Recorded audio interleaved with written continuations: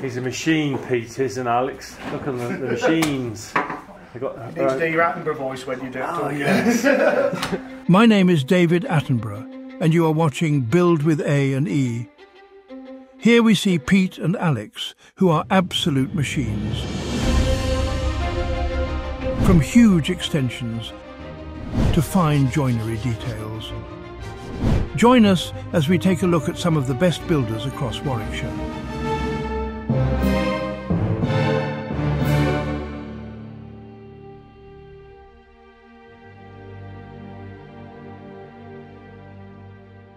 Hey guys, how you doing? So it's Monday morning, it's a lovely day. We're not having to deal with rain. Last week it absolutely lashed it down, absolute nightmare. But today is a lot better day. The client has decided to put a rainwater harvesting system in the back garden, just so there's got additional water for the back garden really, which is going to go over there. So we're going to get that sorted out and get that done, which will be good. The one thing I don't want to be doing is digging a load of mud as I then get the MOT to land, then also then get the pea gravel to land. So we want to crack that out as quickly as possible, because as I'm going to start to lose time, and time's money. And what we're going to be doing is working on the drains. Now you can see here I've started to mark up the drawings.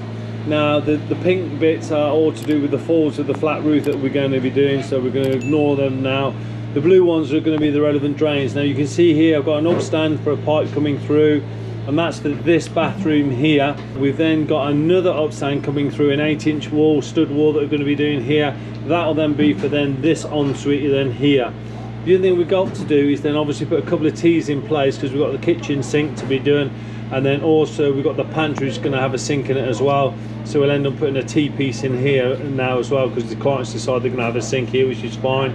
We've then got this other pipe then to run here as well. Toilets going in here, as you can see. And then we've got a tee-off for the sink, a tee-off then for this utility area here. But the other thing we do is that there's been very lucky, there's an outside stand pipe here. So what we're going to do is that we're going to connect all of these runs into this vent pipe here, which will be absolutely brilliant. So we know that these then vented with a really good 4-inch pipe running through the side of the building here, which is really good. The other thing is you can see all the relevant steels that we're going to put in place, which we're going to do, and then these are the columns that are got to go in. So 152, 152 post, that's a 152, 152 post. This is a 254 for 254, and then the rest of these here are 178. This one is actually a 152, 152 30 steel beam gross, and that's a 90 post, and that's a 90 post there. So we've got a lot of work to do. So we're just going to crack on. Right, let's get on with it. Let's get going. See you in a bit.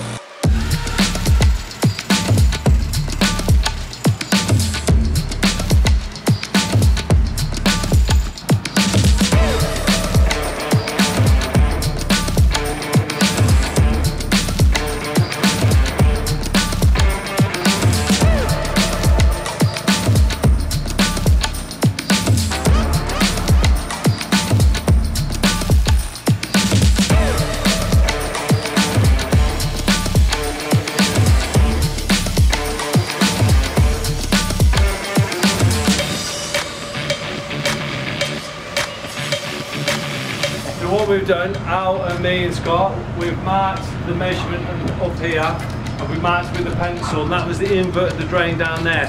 So what we're going to do now is just measure the land now to see how much we can drop down. So let's see what we got. There we go. See it now, 20 mil, 10 mil. Wow, we've got loads, because obviously we want one is 64. Look at that, so we've got from there all the way down to there. So that measurement we've got 600 and 650. We've got absolutely acres of fall there. So what we're going to do, we'll do a 1 in 60 all the way through to that chamber on the outside. Me and Pete are going to put that chamber in, and then beer about it, boom, we're done. So what we'll do, we'll get 45 on there now. We'll get this chamber set, yeah? Yeah. We'll put a ring on it just so we don't get in there, yeah? Okay. But now I can see, Pete, and that goes up tight there. We've got the little grind you just opened on. See how solid that is? That's all concreted in, that is there, lovely. So that's why I'm not taking that off, because these pipes are only 2-foot pipes. So now, because this is really nice and solid, see it? Absolutely lovely that is. I'll make sure I can get onto those really nicely. So that's now slipped on, absolutely beautiful. And the one thing we'll do is I'll actually tighten this one onto there.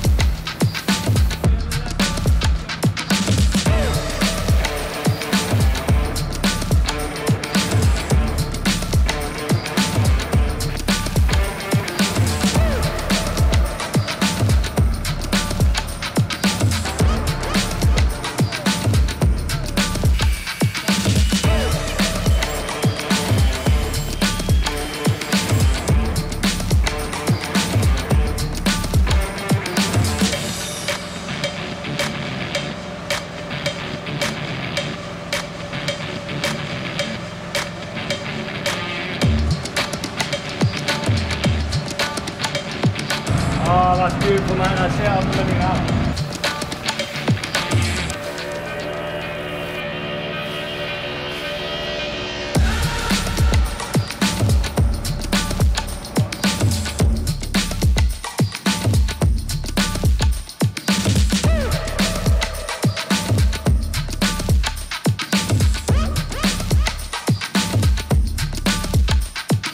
So we've actually got the manholes in now. We've just done a connection, an AC4000 connection onto the clay. It's not Q AC, is it? It's an AC4000. It's an AC4000. You've been saying that for the last 12 months. I know, I've said it for years, Q AC, but I don't know why. It's been a bit of an Anyway, in-house so, joke. yeah, you have to.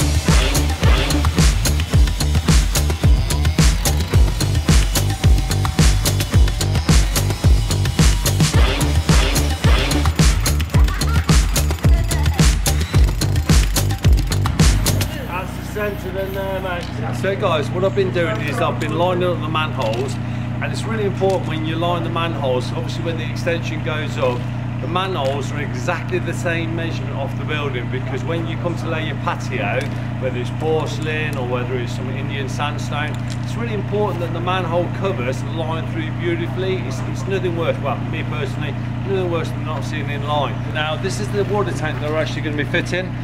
We've gone online, the client's got a lovely allotment in the back garden, and what they want to do, they've had a water shortage for the last few years, so what we're going to be doing is digging this cylinder in. I've spoken to their technical side, they've turned around and says you need 150mm concrete as a base, and then you need 150mm concrete all the way around it. We've got some riser rings, we've got a hidden manhole cover going on top.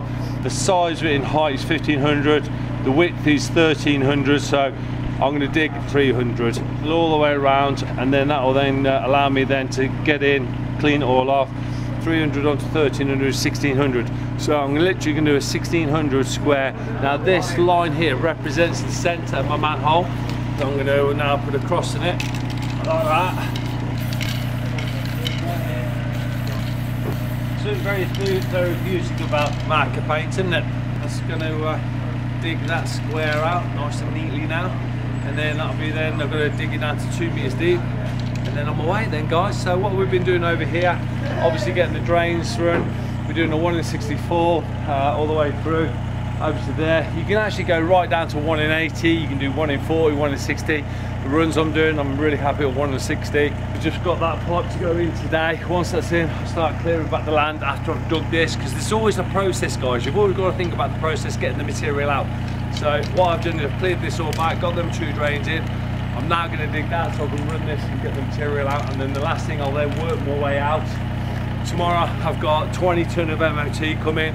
Probably going to get a bit more 10mm pea gravel here to obviously finish all the drains off. Now the one thing I do, I don't backfill with clay. Just think, Robbie Moore always taught me, I literally use pea gravel, then stone up with MOT, stops any sinkage or anything, which is a better job for me personally.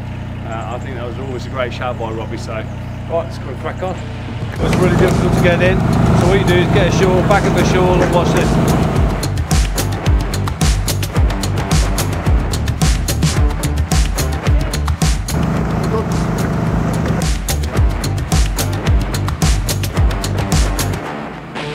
Okay, so me and Tony are about to start getting these pipes instated. Now, little trick, the fall is 60 to 1, which is for every 60 inches, it has to fall 1 inch. So if you just measure 60 inches on your spirit level, put a 1 inch packer, pull the pipe until it's level, you know it's always right. Don't need laser levels, don't need anything complicated, do it old school.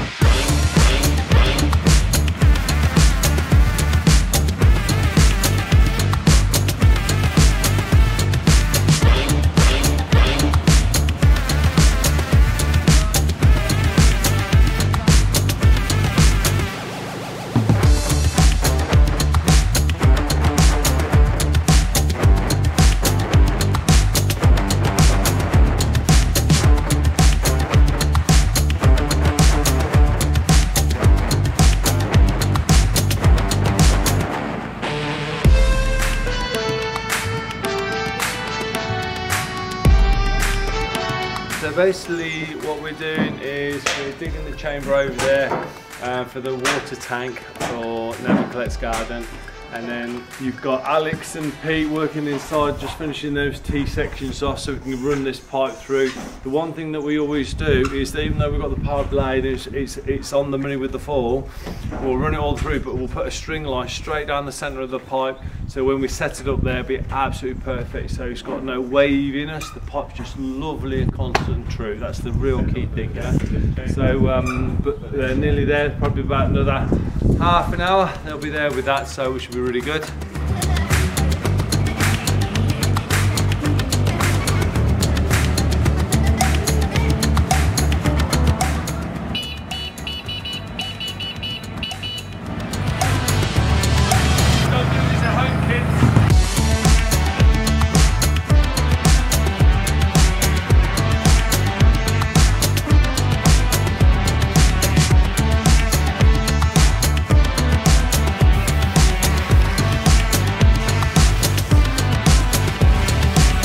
Really pleased for that now. I need to go and get some more pea gravel. Absolutely, look at how straight that pipe is. Do you know what? That excites me, that is. Lovely straight pipe, look at that, beautiful, beautiful. So here we go, it's going to be another late night. Yesterday was late, didn't finish until about 7 o'clock. Tonight it's going to be about 7 as well. But the one thing I love about summer, for light nights, you can just crack on working. I always have my weekends off now, I don't work weekends anymore. Through the week, I work like a lion. Keep going, keep going. All I think about is getting the job done and obviously earn a bit more money. What did we come here to get? 10 mil stone. So we've been loads and loads of drainage here, we've got to get the rest of the dig done. I've got then 2 tons to go onto the back, so I'm going to slice the back because it's loose, it's better for me. This is quite therapeutic, this isn't it? This aisles that this is.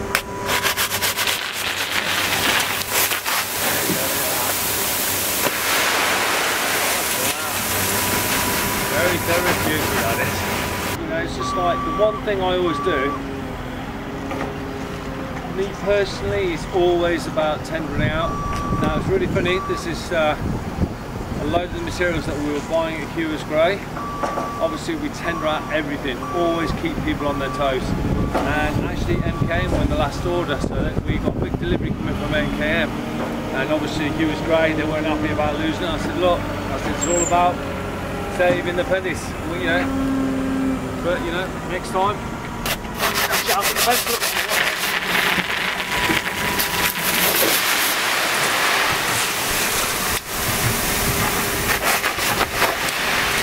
But business is business. The one thing I don't do is when I put things out for tender, I do not go back to the other merchant and go, oh, want it a bit cheaper, because they've done cheaper. You don't do that in business. As far as I'm concerned, you go to one person, go to another, get the tender, that's it, that's what you do. So it's really key that you're always dead straight.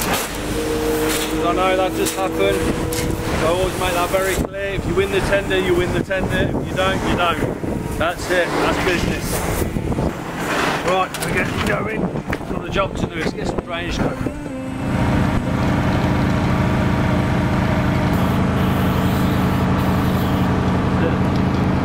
Baby, rough it.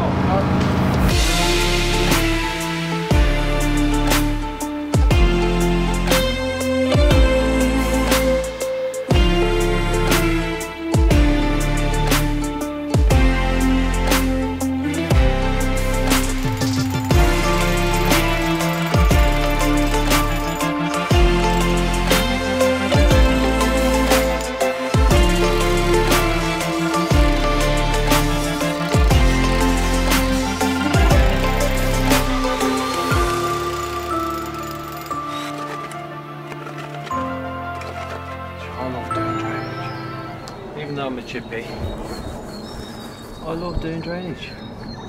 There's something very therapeutic about drainage. Just, I don't know what it is. I just love doing it. Takes a bit of grease. There we go.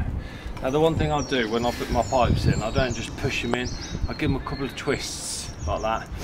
And it really does make a difference when you're trying to get the pipe in. The other thing is to try and dry your hands as well, because obviously it helps when you're moving the pipe. And then obviously if you're really struggling and it's not going in, just put a back of the shovel behind the pipe. That's what I sometimes do.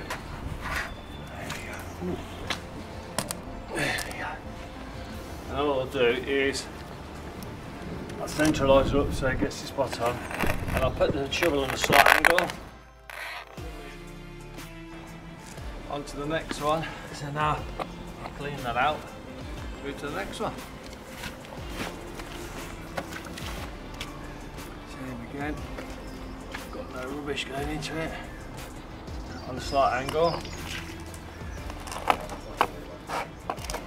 There you go, that's gone all the way out. The tea is going to go in. I'll just get myself a couple of bricks like that, you see, because I don't want the tea going in all this wet mud. Going to rest it here. Now, that's actually for the sink to the utility. So now I'm happy with the way that's coming through, lining through with the centre of my pipe there. I'm just going to give myself a measurement now to connect that up.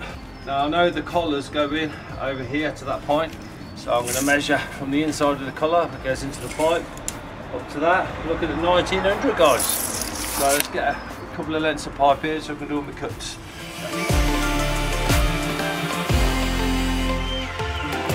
We used to have a ball that I've left it at the unit that you spin on the end, put it into an end of a cordless. Pete bought it. It's a really great tool, and it sort of puts the arris on the end for you. Many years ago I always used to file it, but then I thought, get the grinder blade, a continuous grinder blade. That's why when I'm doing pipe work I don't use this type, don't use that, I use a continuous blade like that, it's just better. So I'm now going to put a leading edge all the way around that.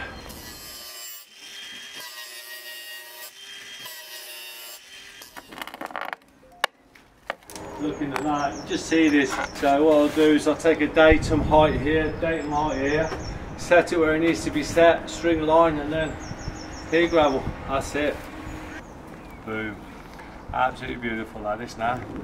Outside gully, that's then going to go on if the client wants a rod and eye, but obviously that will then take the storm from over there as well, and then obviously it will run across from this onto Y so it can vent as well. So massive win-win-win.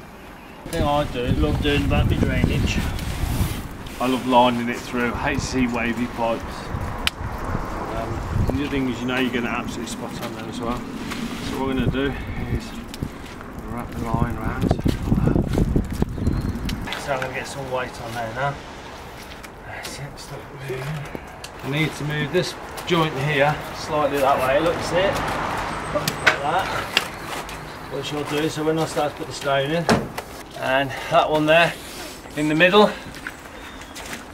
So what I'm going to do is I'm going to feather that out with my small half shovel, and then the rest will line through absolutely beautiful. So that's how I like to do my pipes. I make sure they're nice and level all the way through with the string line, but then also the string line's down the centre of the pipes as well. So it's then absolutely perfect. So as I put the stone in, I'll just lift that up and that'll be perfect. Okay, so 3 mil. That pipe down there, the top of the pipe comes to there. So what I'm going to do now is I'm going to see what the difference is, measure that distance there to make sure I've got then the 1 in 64 I want. That's top of that. Now what I'll do is I'll just measure now between the two lines. There's my first line, there's my next line. I've got quite a few inches there, so it looks like I'm going to be walling, which is what I want. I mean, I can go to a 1 in 40, 1 in 80, 1 in 60, so you know, ideally I normally work to 1 in 60. I'll work what this is at, I'll see the pipes, if it's between 140 and 160 I'll just leave it as it is, set my lines when I put my pea gravel, on my way.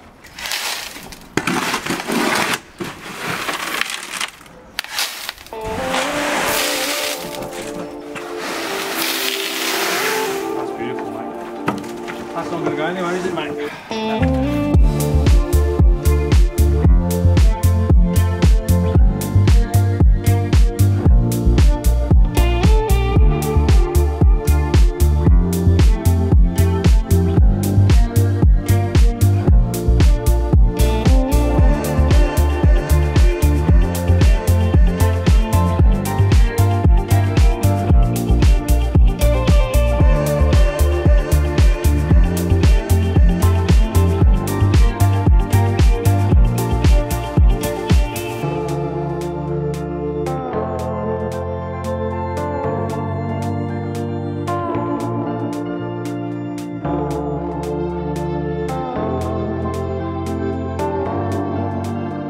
basically guys, what we've got, Amtico flooring, then we've got some self-leveling compound they always use. I don't know why, because the liquid screed that we use is absolutely perfectly fat, but I don't know what it is.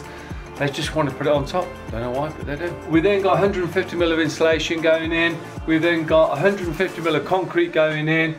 We've then got 100mm of stone, and we've got 50mm of sand blind on top of the stone. So we've got MOT first, sand, building sand on top, then 150mm of concrete. Obviously you got a layer of damp there and a layer of damp on top of the 150mm of concrete. So it's 1, 2, 3 layers of DPM.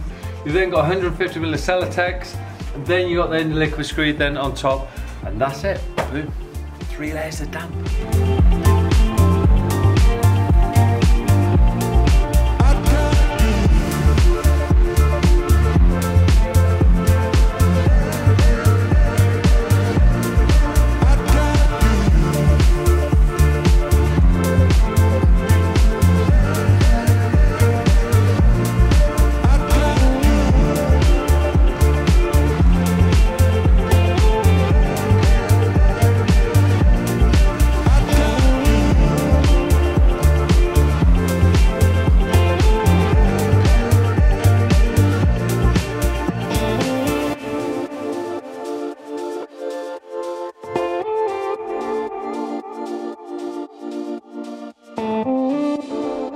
Let me brush my way back.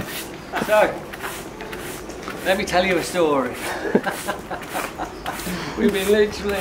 We shifted nearly 20 tonne of soil today. We've moved in 6 tonne of pea gravel. We've also now, by the end of today, we'll have shifted 20 tonne of stone in. We've also got a load of pipe working all the way along here to a beautiful fall. Now, obviously when I do my falls, anything from 1 in 40 to 1 in 60. The lowest you can go is 1 in 80, but I don't quite like to do that unless I really have to. But it ended up at 1 in 54, which is absolutely beautiful. All we've now done is put a load of stone through. Tomorrow, where it's quite boggy here, we'll just flatten it, skim it off, and then what we're going to do is put the Hessian. That'll then stop the stone from sinking in. We'll put 2 layers on, and then we'll get all this stoned up. You can see we're starting to peg it out just to give us the guideline of where the stone's going to be, and then we'll whacker it all down. So we're just waiting for John Hughes Haulage to turn up with the next 10 tonne. And yes, it's 4:30, and we won't be finished until probably about 6, half 6. But that's the way it is, that's the way it rolls. Getting the job done, cracked out. You can see we just had 10 tonne of MOT. This is our 3rd load now. Beautiful that was, absolutely beautiful. You probably noticed we're in a really tight space here at the moment. So what I've actually done is put the digger onto the side of the mound. One of the things I am going to be doing is actually, so I can get the dumpers running efficiently, is I'm just clearing some of the stone away here, because I don't want the dumpers coming on to the side in a different way. If it was a lot bigger mound, I would actually climb on top of the mound, but that's like when you get 40-50 tonne delivered. Now MOT is limestone. It's basically 3/4 down. There's loads of different limestones. I mean, HS2 is taking that many tonnage, it's unbelievable, but it's also taking the next stone up. The lads at the moment are in the back as well. They're setting up the Hessian, because it's just rained constantly. We've got a lot of clay on the ground, and what I do, I wouldn't just stick the clay, the MOT straight onto the clay, because it would just sink straight in, guys. It would just be no good. So I've got this geofabric, which is used for laying over top of really wet clay. Even though I've took the surface off, what it allows me now to do is actually stops the stone from sinking in. But what I will do is I've told the lads to double it over to make it even stronger. So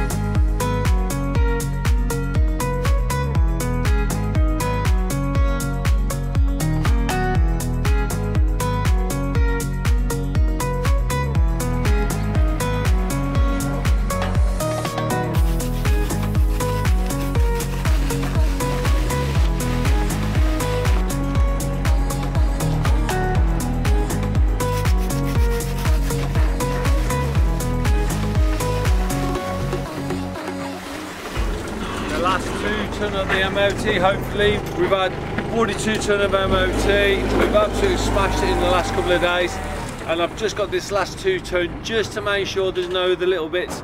But this will stay on the back of the truck just while we're finishing it, getting ourselves up to damp, because there's nothing worse than you suddenly think, oh, I need a little bit more stone. Got it, here we go. Wow guys, what an amazing week. I'm really pleased. The lads have absolutely smashed it all together. We've done a great teamwork. We've shifted 45 ton of MOT. We've got the chamber dug ready for the rainwater harvesting. We've also got all of the drainage in, the run over on this side of the extension, the drainage through the side, got the drainage over there on the gully, got the drainage ready on the gully here. We fitted 1, 2 chambers, we got the gullies done at the front. We've absolutely smashed it this week, and I'm really pleased. If you like this content, or you'd like to see different type of content, then just let us know, or different ways for us to film it. But and obviously we try and bring as many how-tos to you guys, but obviously it's quite difficult because we're obviously trying to get the job done as well at the same time. And make sure you like, comment and subscribe to the channel. Yeah, and hit that notification bell as well, because then every time a video is uploaded you'll be notified. Take care guys, have a great one.